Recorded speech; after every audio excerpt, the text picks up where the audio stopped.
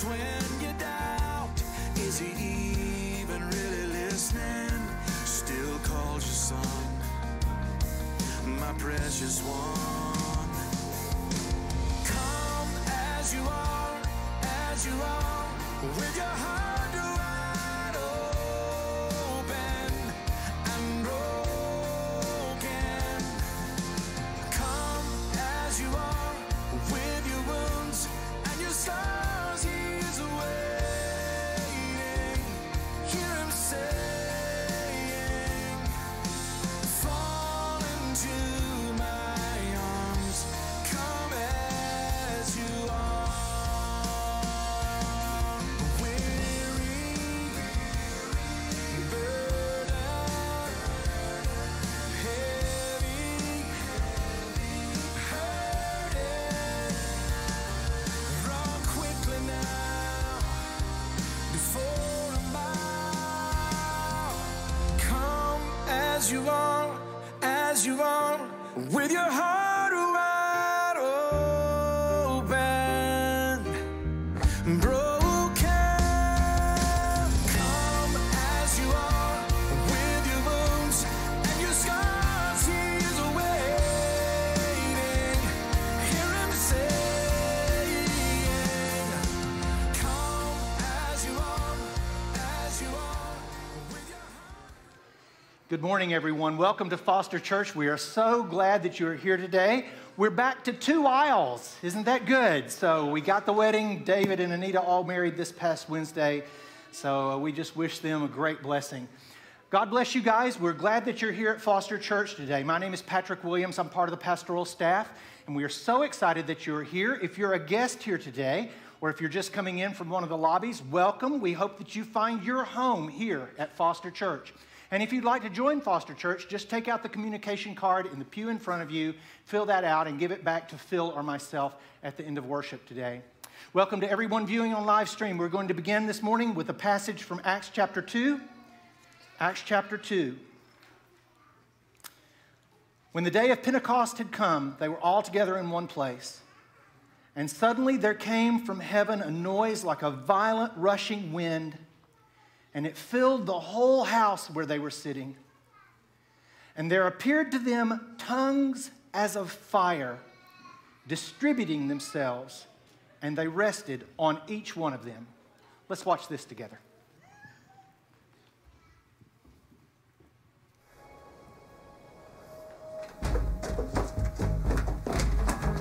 John, wake up.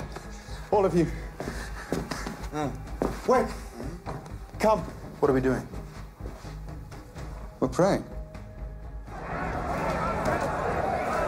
Our Father in heaven, hallowed be your name. Your kingdom come. Your will be done on earth as it is in heaven. Give us today our bread. Our Father who art in heaven, hallowed be your name. Your kingdom come. Your will be done.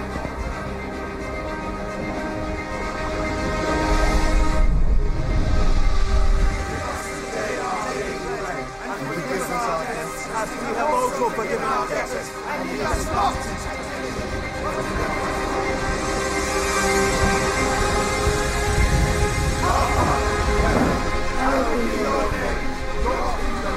Your will be done on earth as it is in heaven. Give us today.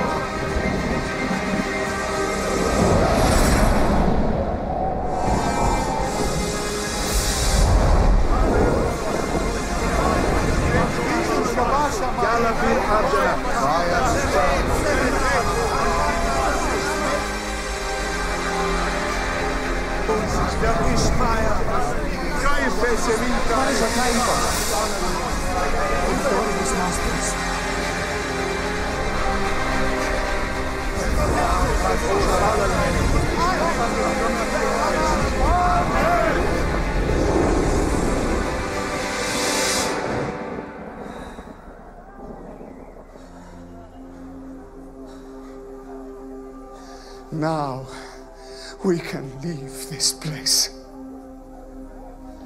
Now spread his word. Happy Sabbath, Foster. It's good to see you this morning. I just want to say a quick prayer before we start. Father in heaven, we just count it a blessing to be able to leave the busyness of the week, any distractions, and we just also count it a blessing that we can worship you and give you praises, and we do that now. Ask it in Jesus' name. Amen.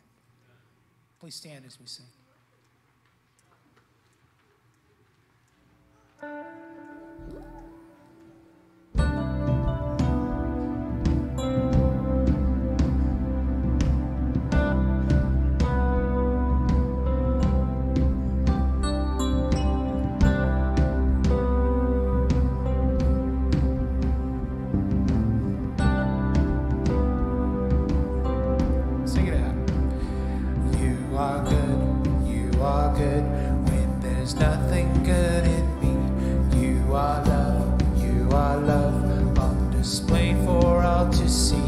You are life,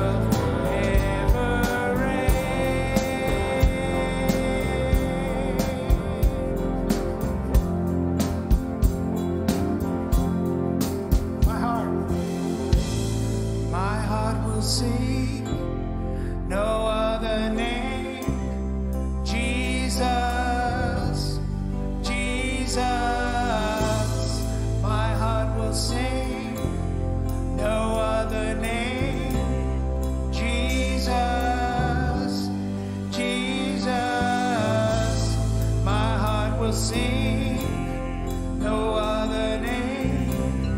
Jesus, Jesus, my heart will sing no other name. Jesus, Jesus.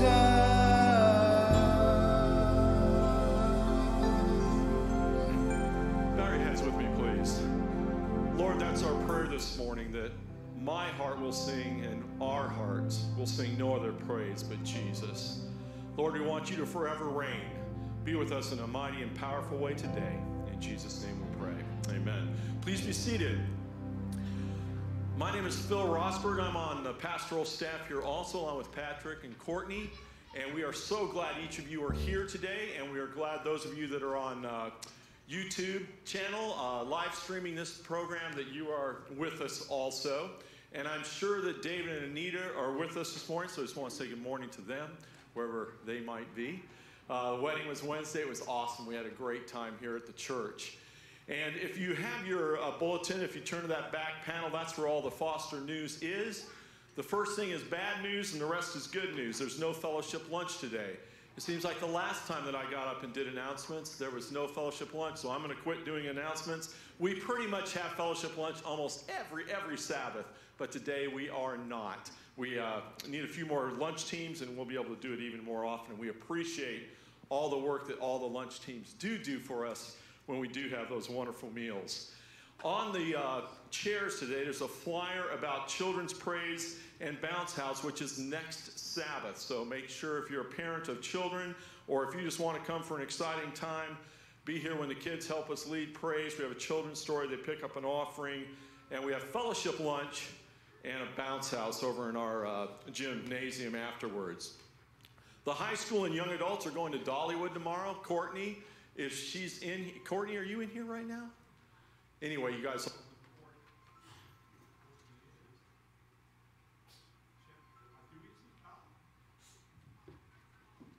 okay, out of loud voice.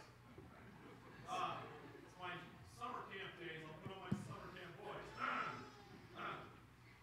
High school and young adults are going to Dollywood tomorrow. If you'd like to go and you fall within that age category, please see Courtney. Thank you so much. And then there is going to be an open gym night next Saturday night, July 14th, and Matt Grant is the person to see for that if you'd like to come to that. And there's other important announcements here too. I'll have you see those. Hey, Matt just walked in. Open gym night is for anybody that wants to come, or is it within an age category?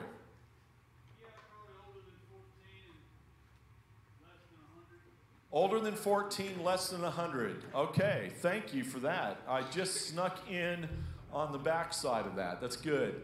And I am so excited. We have prayer requests all the time. We've had people that have been ill. I'm so excited that Reese is back with us today. He's been in the hospital. Saw him, and we are excited for that. When God answers prayer, we want to make sure we recognize that also. At this time, if you guys would all stand up, and ladies, and we're just going to say hello to people that are next to us, and we'll continue with worship and praise in just a moment.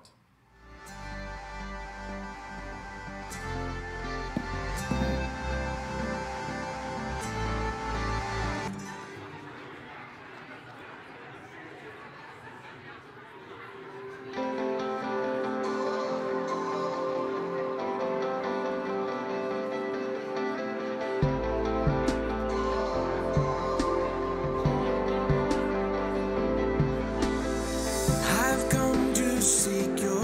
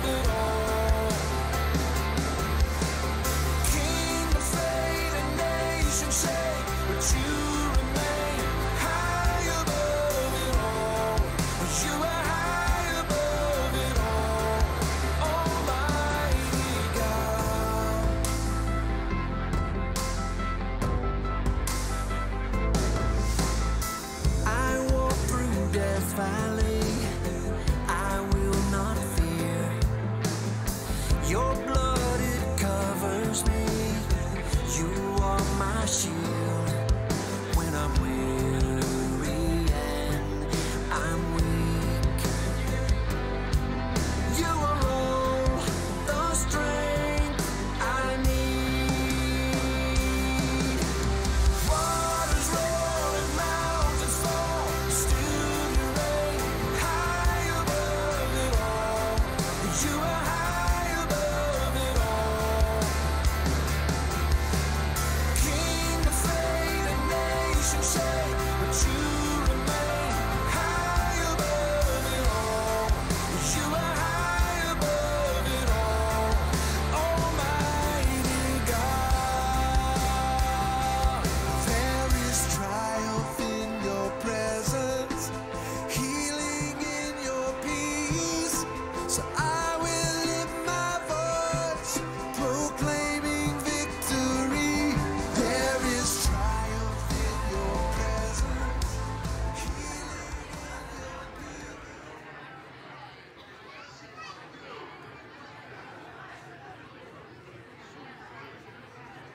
Amen.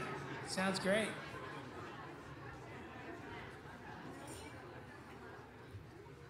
I want to teach you a new song this morning, okay? It's a song, it's an island song, actually, from Hawaii. Worship leader that wrote it lives there. And I need you to do two things, okay? The first one, I need you to clap, okay?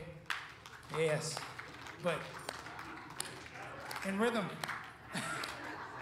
And the second one is, second thing you need to do is sing the chorus. Okay, if you can sing the chorus, I'll sing the verses. If you know the song, you're welcome to sing on the verses. But if you can sing on the verses, that'd be great. Okay, go ahead and stand. So that you'll have multiple times to go through this chorus, and it's really easy. Okay, there you go.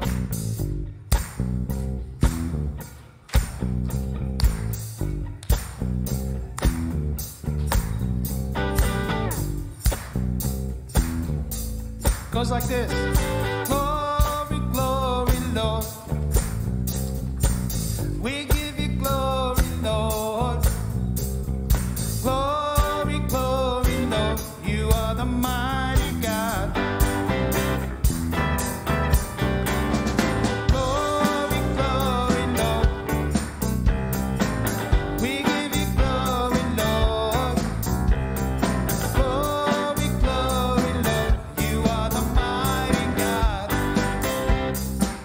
You are the mighty God.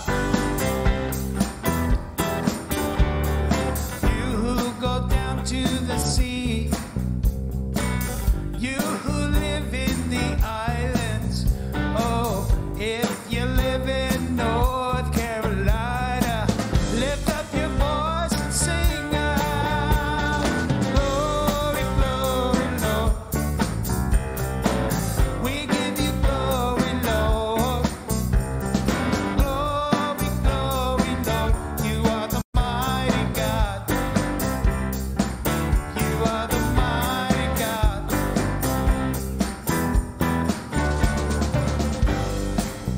All right, sounds good. So now we're going to declare the glory of the Lord in 3 different languages. I'm going to sing it through, and then you can sing after me, okay? So first one we're going to do is Hawaiian. And it sounds like this. Nani, nani, e ova. Loka, nani, e ova. Nani, nani, e ova. E akua mana loa. Try it with me. Nani, nani, e ova. Loka, nani, e ova. Nani, nani, e ova. E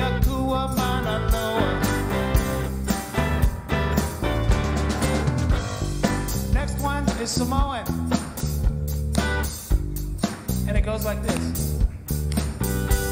Via, via le tua, mato te via o le tua. Via, via le tua, o te tua mata utia. Think you can do it? Here we go.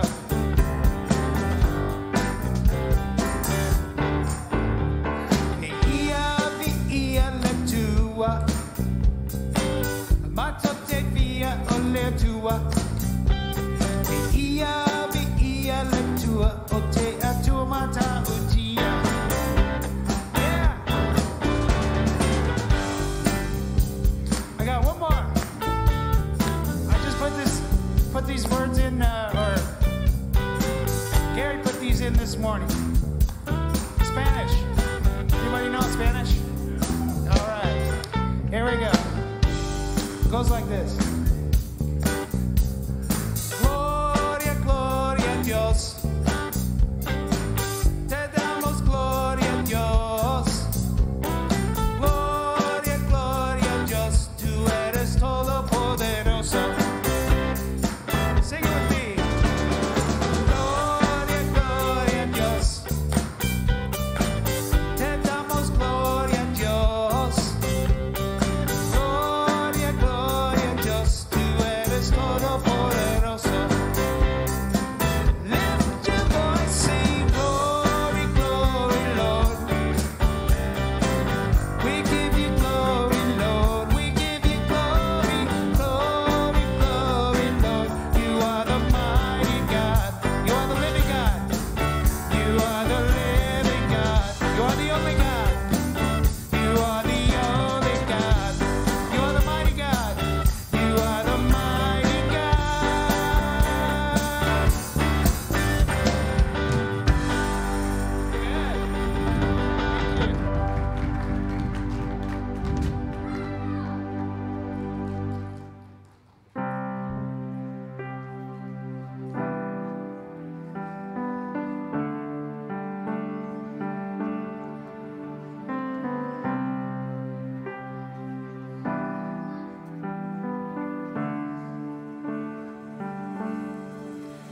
You give life, you are love, you bring light in the darkness, you give hope, you restore every heart that is broken.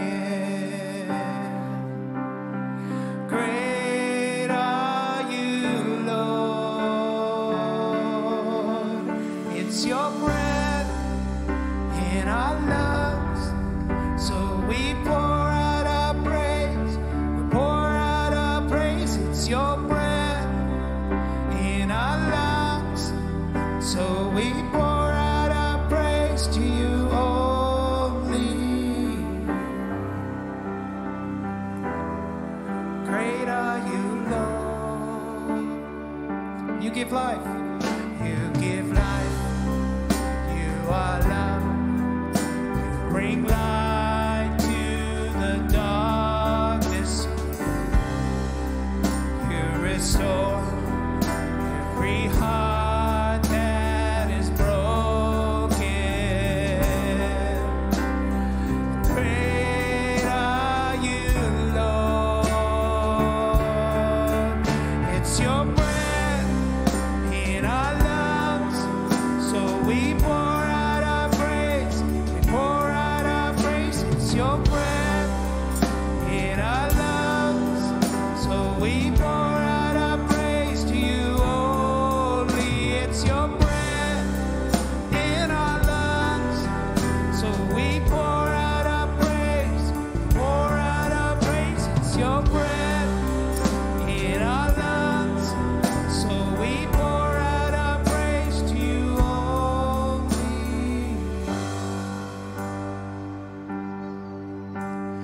And all the earth will shout your praise. Our hearts will cry, these bones will sing. Great are you, Lord.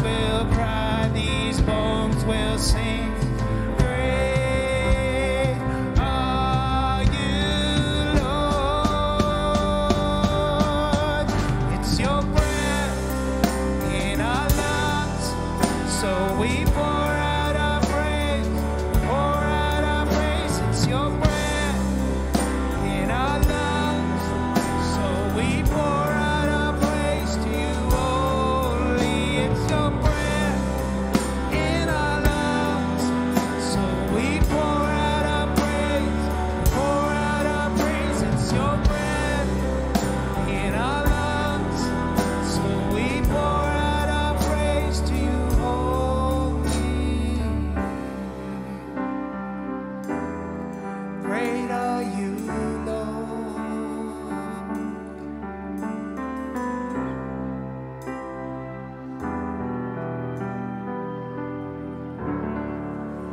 Amen.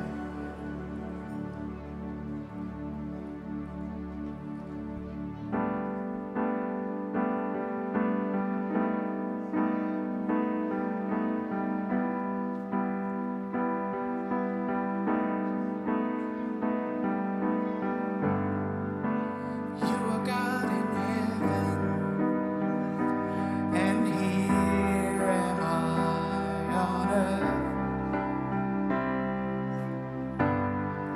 So I let my words be few.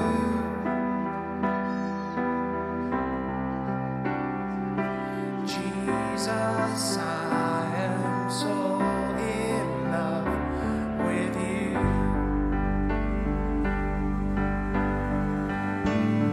And I'll stand in awe of you.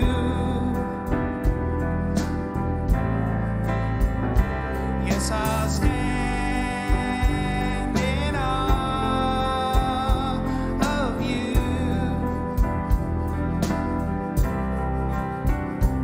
And I'll let my words be few. Jesus, I am so in love with you.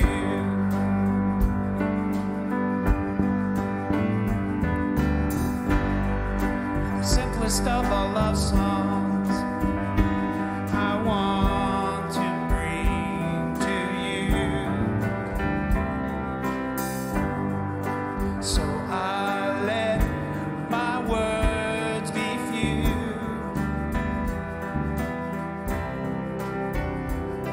Jesus, I am so in love with you, with you, and I stand in awe of you, Jesus. Yes, I stand in awe of you.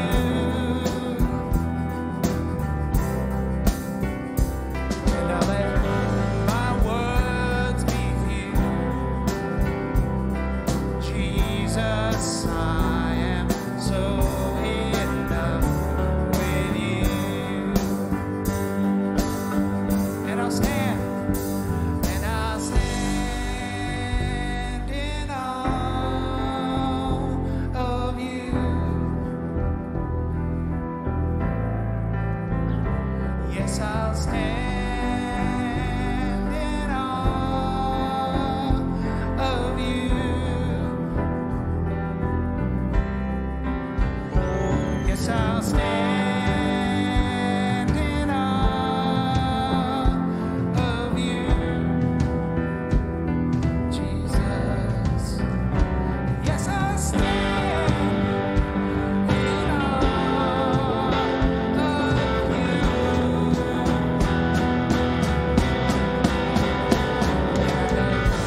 My words be few. Jesus, I am so in love with you.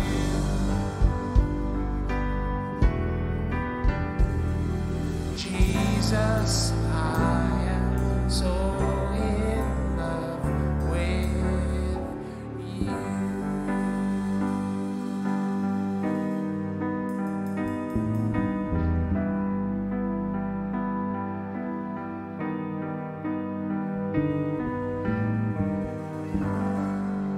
Amen. You may be seated.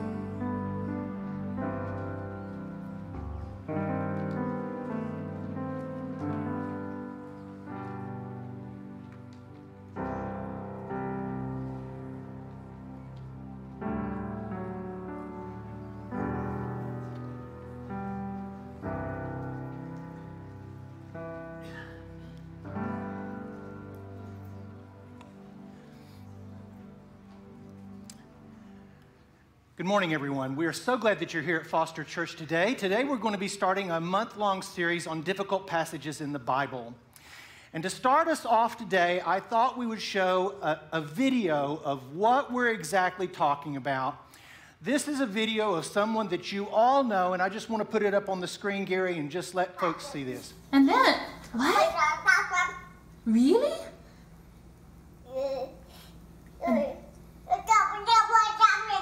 And then what happened?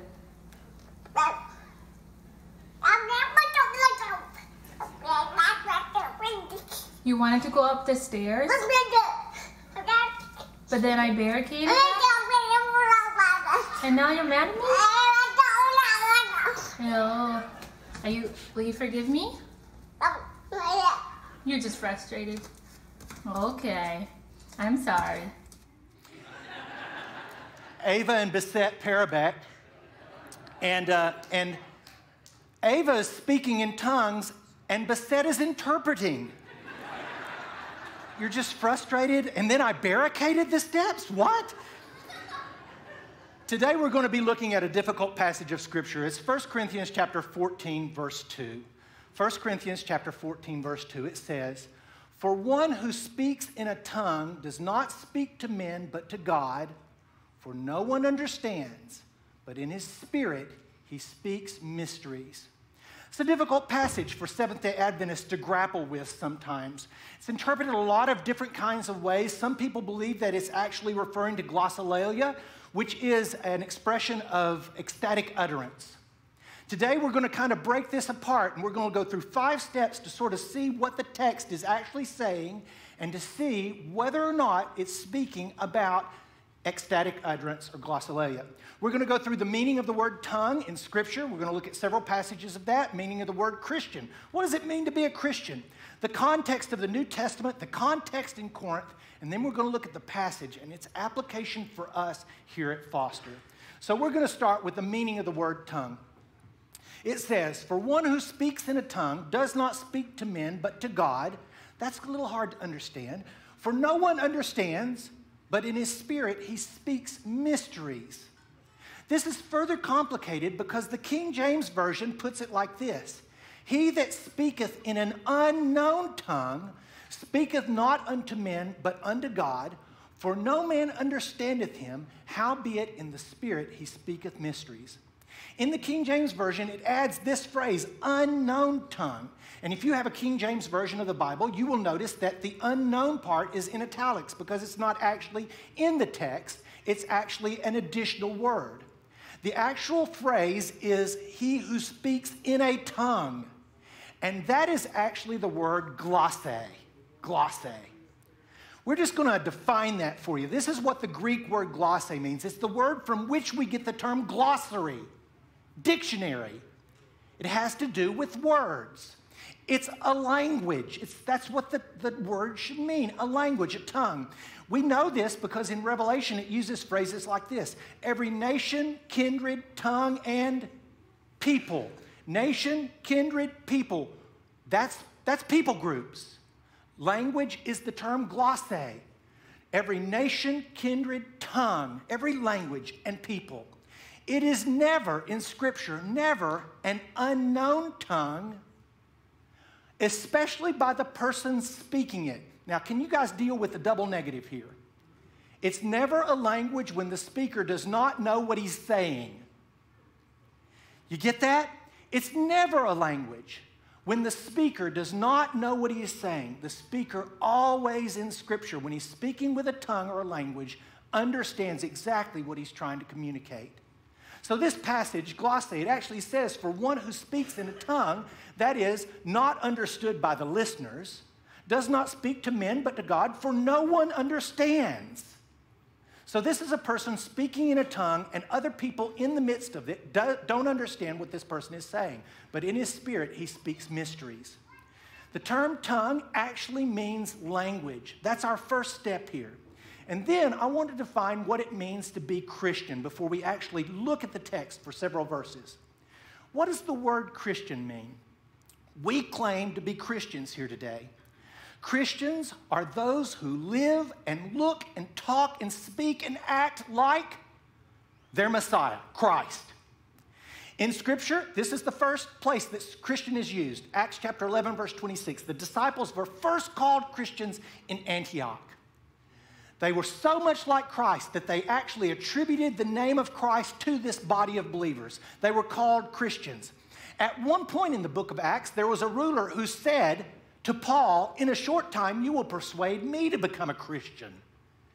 So a Christian is someone who follows after Christ. Paul put it like this in another passage: "Be imitators of me, just as I also am an imitator of Christ." This is what it means to be a Christian. So we're going to look at this. This is the Roman world. This is the Roman world during the time of Christ. This is 3rd century AD. It's a little bit farther along, but it's the same sense. And we're going to look at Judah, right down there. That's where Jesus was in the Middle East. This was the crossroads of the ancient world. What does it mean to be a Christian? That's where Jesus was, in Judah, right there at the Eastern Mediterranean. And all around him were these nations: Rome, Greece, Egypt, and the upper northwest portion of Egypt was called Cyrene. It's just the coastal territory of Libya. And then to the east of Judah is Babylon. All of these nations crossed and intersected in Jerusalem. Jerusalem was the crossroad of the ancient world. And all of these nations had their own separate languages, and all of them could be heard in the streets of Jerusalem during the days of Jesus Christ. Judah, Babylon, Egypt, Greece, Rome. They spoke these languages: Hebrew, Aramaic, Demotic Egyptian, Greek, and Latin. These languages had certain territories. They were defined by certain things. Hebrew was the language of liturgy. It's the language that the Jewish people worshiped in. They read their scriptures in Hebrew. But because of the Babylonian captivity, Aramaic became the language of their everyday life. They spoke Aramaic every day. When they came out of captivity to Babylon, Aramaic was the language they spoke. Egyptian, Demotic, was the language of learning because Alexandria was the center of learning in the ancient world. The largest library in the world was in Alexandria. Maureen and some of us from Foster are going to Israel and Jordan and Egypt next year, and we're actually going to go to Alexandria and we're going to see the site of the largest library in the ancient world. This was the center of learning in the ancient world. Greek was the language of literature. The Greeks had Hellenized the entire world that would later become Roman, that map that you just saw. And to correspond from one end of the territory to the other, from one end of Rome to the other, everyone spoke and wrote in Greek. It's what the New Testament is written in. And then Latin was the language of law. Because the Romans ruled the world, they spoke Latin, even in Jerusalem. And when you were in Jerusalem, you could hear these 5 languages being spoken on the streets of Jerusalem. And we know that Jesus probably spoke all 5 of them. First of all, Hebrew. Mary turned to Jesus in the garden and after the crucifixion, after the resurrection, and said to Jesus in Hebrew, Rabboni, which means teacher. Remember when Jesus stooped and wrote in the sand in the temple precincts, and someone was looking over Jesus' shoulder, reading that out. He was probably writing in Hebrew. Jesus, as a good Jewish boy, learned Hebrew. We're certain, absolutely 100% certain, because of the Gospel of Matthew, that Jesus spoke Hebrew. But we also know that he spoke Aramaic, because it was the language of their daily lives. Jesus said to the little girl that was dead, Talitha cum, or Talitha cumi in the King James, which means, little girl, I say to you, arise. That's Aramaic. So Jesus spoke Aramaic, the language of Babylon, another Semitic language. When he said, Ephatha, be opened. When he said, Eli, Eli, lama sabachthani, that's Aramaic. When Jesus went to the city of Samaria and spoke to the woman by the well near Sychar, he was speaking Aramaic. So we're certain that Jesus spoke Hebrew and Aramaic. Let's talk about Egyptian Demotic. An angel of the Lord appeared to Joseph in a dream, saying, "Arise, take this child Jesus and his mother and flee to Egypt." The first years of Jesus' life were spent in Egypt, where they spoke Demotic. It's almost certain that Jesus came away from that experience as a child speaking Demotic Egyptian. And would that make sense? Because later on, when he's bearing a cross to Calvary, they find a man of Cyrene named Simon to bear Jesus' cross because he looks a little bit darker skinned than they. It's very possible that Jesus even spoke Egyptian to the man who was carrying his cross. How about Greek? Remember the experience in the temple when there were certain Greeks who were going up to worship at the feast and they came to Philip because Philip had a Greek name? It was so prevalent for them to speak Greek that they named their children Greek names like Philip, which means horse lover. Horse lover. Phila, love, Philadelphia, the city of brotherly love, and hippos, which means horse. And you know that word because you know the term hippopotamus, means river horse. So they spoke Greek in this area for sure. And we know that Jesus went away to the region of the Decapolis, which was a Hellenized portion of the territory of Judea, of Palestine, and they spoke Greek in those 10 cities of Decapolis. So Jesus had ministry even there. And then finally, Latin. Remember, Jesus was taken in before Pilate, who was a Roman governor who spoke Latin in the court. Pilate said to Jesus, "So you're a king?" Jesus answered, "You say correctly that I'm a king. For this I've been born. For this I've come into this world, to testify to the truth. Everyone who is of the truth hears my voice." And Pilate said to him, "What is truth?" This makes so much more sense if you understand that Pilate said, "Quid est veritas?" Because at that point, Jesus is silent. Pilate says, "Quid est veritas?" What is truth? And then Jesus is silent and looks Pilate in the eye. And the Jewish people did this all the time, these word games, these subtle hidden meanings in their statements. And Jesus stood quietly before Pilate. And all of a sudden, Pilate goes out and says, "We need to release this guy." Pilate says, "Quid est veritas?" And Jesus stands there, and all of a sudden something dawns upon Pilate, and he goes out and tries to free Jesus. Something's happening there that is not evident, because quid est veritas can also be construed and reconfigured to say est vir quid est. It's the man standing in front of you. What is truth? I'm the way. I'm the truth. I'm the life. And Pilate realizes and goes out and tries to free Jesus. As a matter of fact, we know that when Pilate stood out in front of the crowd, he said, "Ecce homo," behold the man. We believe that Pilate actually wrote the charge against Jesus on the cross. Jesus, the Nazarene, King of the Jews. Therefore, many of the Jews read this inscription, for the place where Jesus was crucified was near the city, and it was written in Hebrew and Latin and Greek because it was a cosmopolitan place. We believe that Jesus probably spoke all of these languages. Jesus is the only individual in the history of the world who had every spiritual gift. He had all of them. He could prophesy, he could serve, he could do miracles. He had gifts of tongues and interpretation of tongues, and we see it in Jesus' life, the gift of tongues. We see him relating to Greeks and Latins and Hebrews and Babylonians and Egyptians. We see him associating with these languages across the cultures. But never once do we see Jesus speaking in a language that no one understood what he was saying. We are Christians. We do that which Jesus did. And if Jesus doesn't do it, then we don't do it. What does it mean to be a Christian? It means to communicate in language like Jesus communicated. And he was one powerful communicator. Let's look at the context of the New Testament. In the book of Acts, the passage that we read begins Scripture, we actually have two words for language here.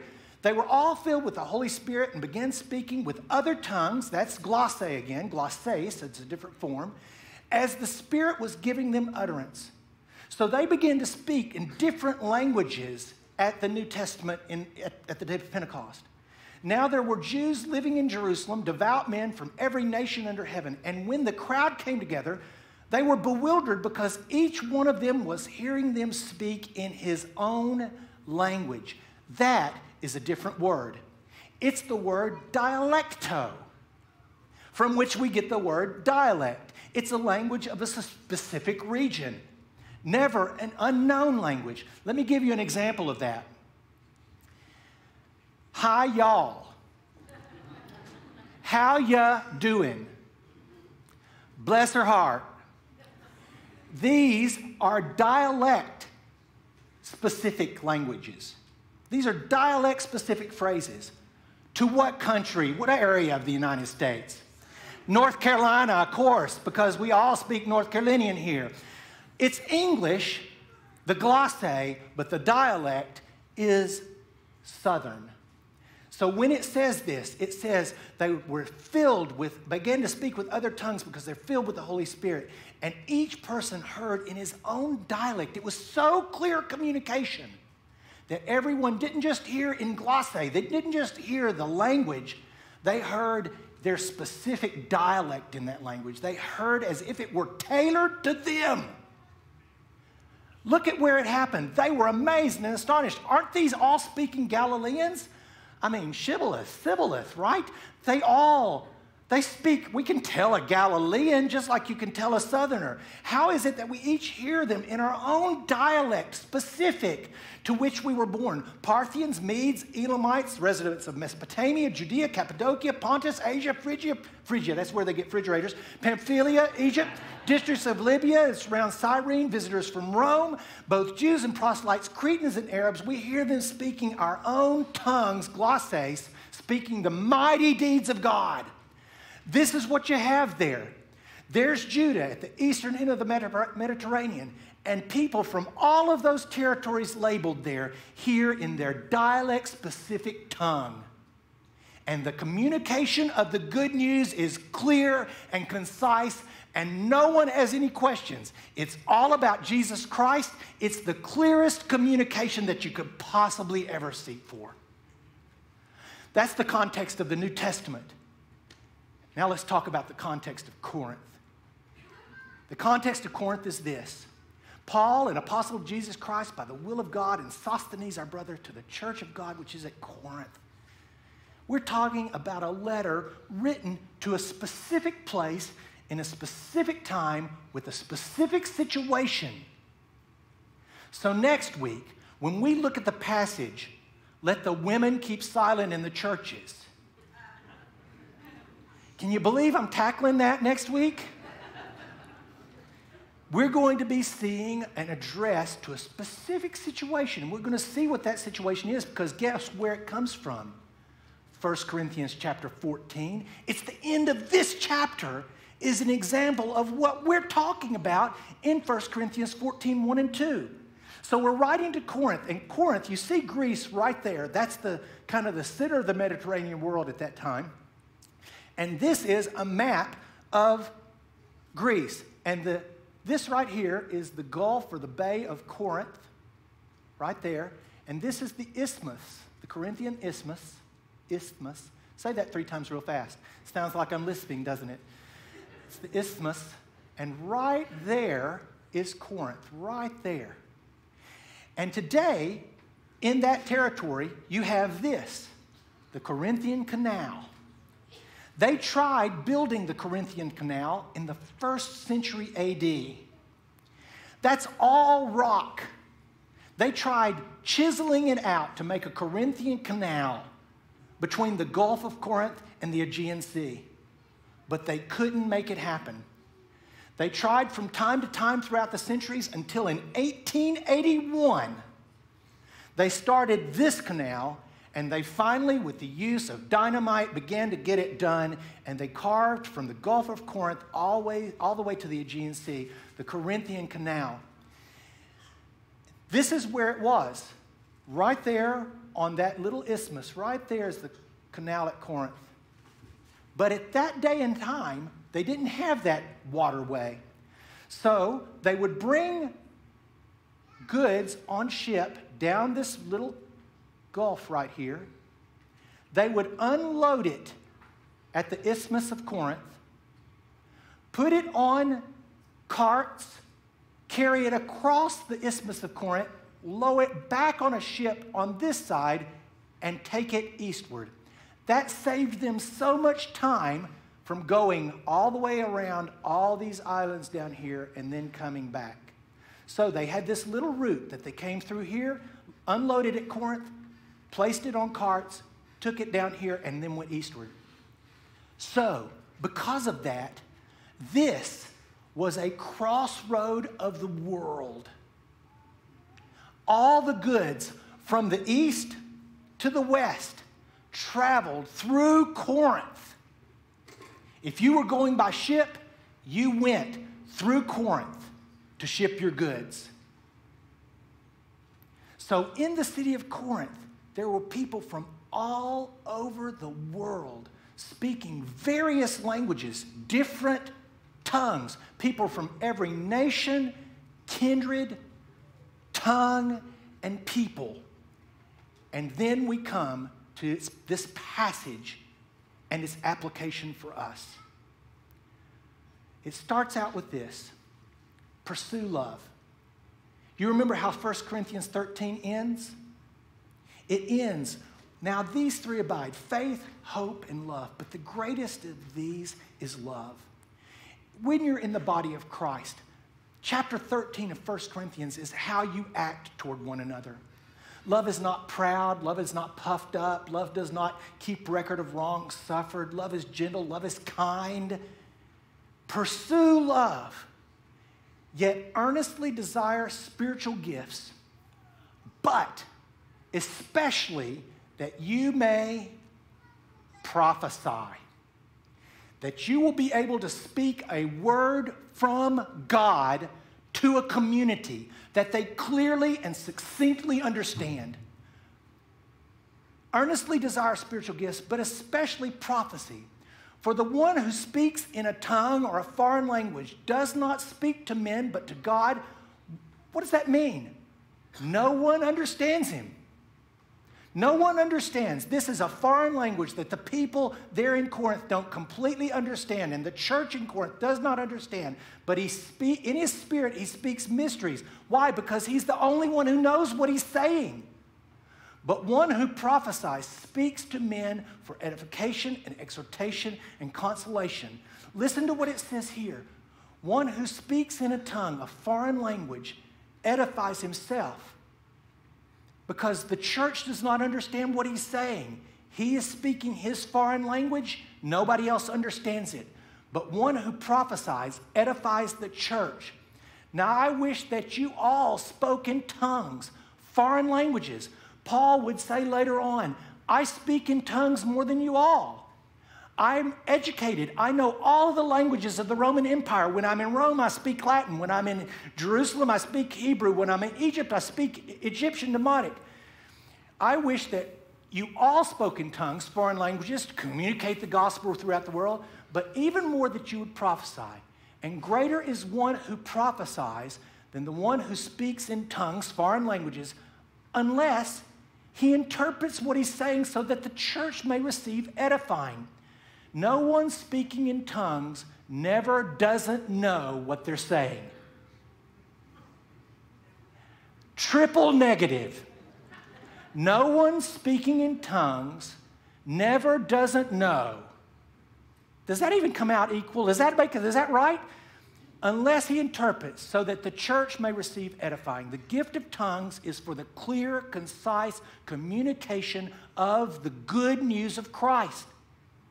And if you're speaking in a tongue, an unknown tongue, a foreign language that no one can understand, then what good does it do to edifying the church? And then Paul uses a really interesting phrase. Now, brethren, if I come to you speaking in tongues, what will I profit you unless I speak to you either by way of revelation or knowledge or prophecy of teaching? Yet even lifeless things, now he's getting to an example of speaking in a foreign language or a foreign tongue that no one understands versus speaking in a language that communicates clearly. Yet even lifeless things, either flute or harp, in producing a sound, if they do not produce a distinction in the tones, how will it be known what is played on the flute or on the harp? If you're playing a flute or a harp and you don't know how to play a flute or a harp, then how will anybody know what you're playing? They won't. For if the bugle produces an indistinct sound, who will prepare himself for the battle? So also you, unless you utter by the tongue speech that is clear. Is that clear? Unless you utter by the tongue speech that is clear, how will it be known what is spoken? For you are speaking into the air. There are perhaps a great many kinds of languages in the world, and no kind is without meaning. If then I do not know the meaning of the language, I will be to the one who speaks a barbarian. If I don't understand the language, the person speaking it thinks I'm a barbarian, and the one who's speaking it will be a barbarian to me. This is talking about language. So also you, since you are zealous of spiritual gifts, seek to abound for the edification of the church. Let's just go back for a second. So also you, since you are zealous of spiritual gifts, seek to abound for the edification of the church. What is the gift of tongues for? It's for the clear communication of the gospel in the language people understand. And let's go back to the illustration of the flute, the harp, and the trumpet, the bugle. I'm going to play something. You guys didn't know that I could play the trumpet. I'm going to play something for you here today. And I want you to tell me what it is. You ready? It's been a while.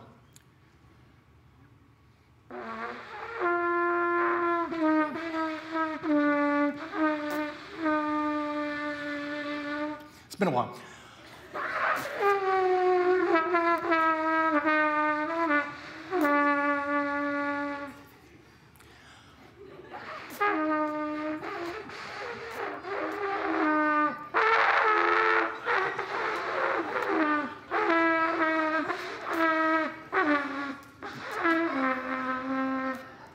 What am I playing? No. What you need is someone who knows how to play the trumpet to come up and play it for me.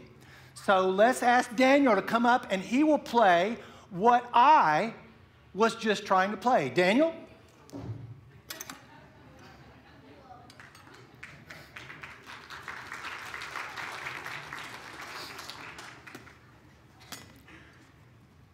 I've not done this for a while, so. Yeah, that was my excuse too, man.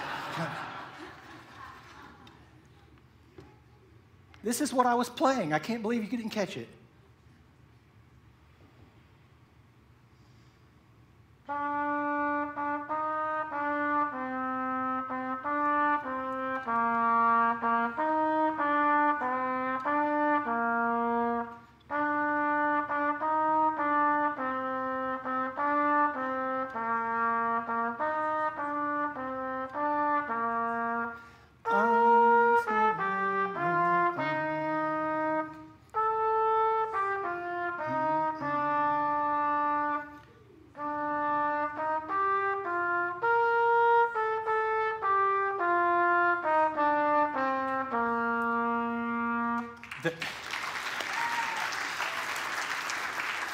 The illustration that Paul uses, if the bugle has an uncertain sound, then who will come to the battle?